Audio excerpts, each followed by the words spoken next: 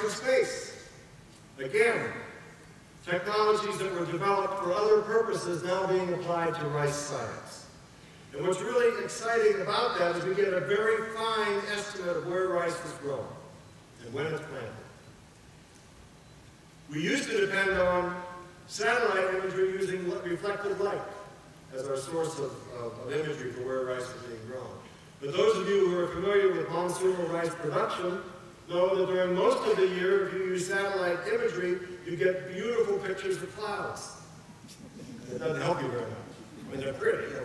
We all like to look out the window of the plane. But it doesn't help you very much. But now we're using satellite radar imagery, which penetrates clouds and also can take a picture at night or during the daytime. It doesn't matter. And we can see through the clouds, we can get a very accurate information of rice area. And just because of the different signals of water and soil and plant, we can tell exactly when a field was planted at just a few meters resolution. And so now we're getting images around Asia, over millions of hectares,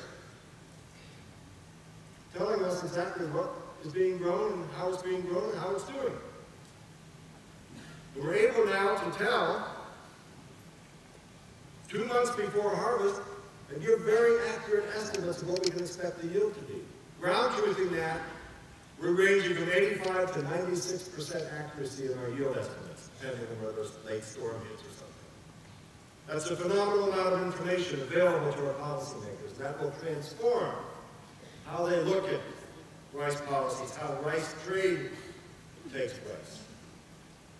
And we're taking these information, putting them together to create national rice information, global rice information gateways, assembling very sophisticated tools that we have been developing for 30 years, putting them together so that we can have real-time estimates of what's happening in the world, so that our policymakers at least will have good information. They still may make bad decisions, but they won't make bad decisions because they have bad information.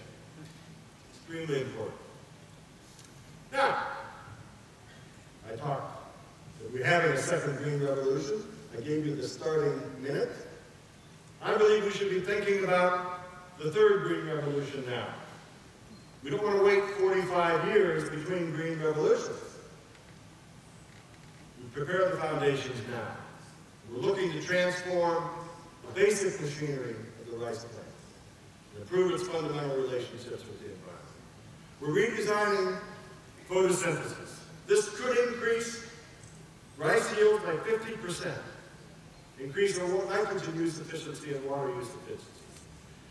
It is taking the less developed photosynthesis of rice and turning it into the very much more efficient photosynthesis that we see in maize and sugar cane. To our knowledge, it's the only biological mechanism that exists that can improve yields to this degree. We're also beginning to address nitrogen fixation. Can we create rice crops that will take nitrogen from the atmosphere and produce their own fertilizer? We look at the wild relatives of rice. Before evolutionary time, these were isolated from rice. We have at Erie, our scientists have broken down the barrier and can cross our wild relatives into our domesticated rice varieties, pull that into the breeding programs. This work, all of this work will require great partnerships, bringing the best minds of the world together. Our C4 Rice Consortium is an example of that, but increasingly with our global partnerships, we can create communities of the top thinkers, the top doers in plant science, computer science, etc., to address our problems. So if we look at the Green Revolution series, Green Revolution 1 was basically built on a high-yield plant architecture adapted to low-stress environments. Our second Green Revolution incorporates tolerance to severe stresses, adds nutritional value, and I would like to say that it is a revolution in which no farmer is left behind. Green Revolution 1, justly criticized, for benefiting only those farmers growing in relatively stress-free environments. Green Revolution 2, all farmers should benefit. Green Revolution 3 will accelerate the evolution of the rice plant itself. We'll effectively be producing designer rices, and no arising species will be left untapped. So we have before us a surge of new technologies, potential technologies, and these will benefit the rice community in ways that aren't imaginable just a few years ago. We have a demand for these technologies, but how can we best reach our farmers? How can we best get our policymakers to understand?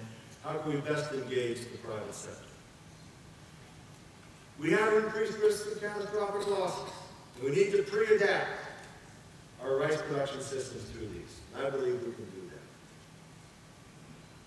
So I would like to close with an ancient Chinese saying, that the precious things are not pearls of jade, but the 5 grains, of which, of course, rice is the finest. So with that, ladies and gentlemen, again, welcome to the 4th International Rice Congress, and thank you very much for your time and your attention.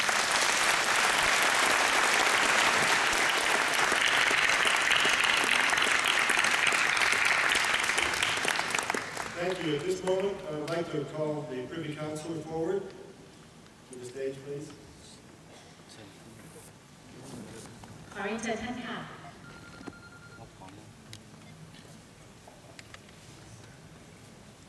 ขอเรียนเชิญท่านรับมอบของที่ระลึกเพื่อแสดงความขอบพระคุณในโอกาสนี้ค่ะ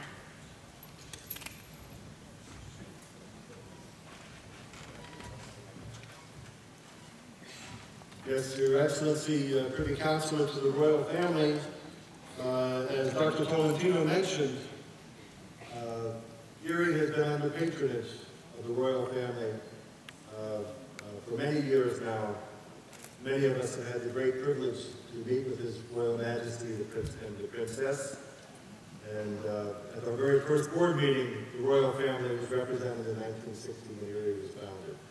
So I would like to present to you a token of our appreciation for the patronage of the Royal Family, and you can communicate to them as you will. This is a series of photographs, and I would appreciate it if you would accept it on behalf of the Royal Family.